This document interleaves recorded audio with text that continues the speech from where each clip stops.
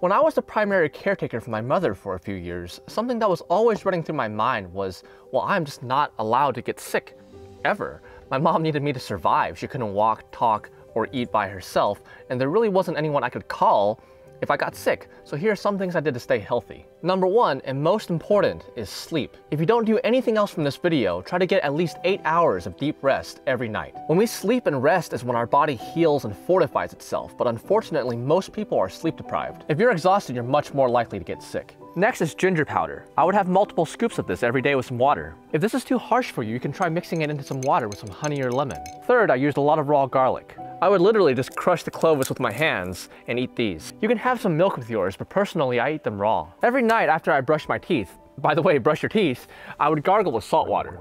And lastly, I found that we want to try to reduce the amount of stress in our lives. We can quite literally stress ourselves sick. I hope this can help you out. Have a beautiful day.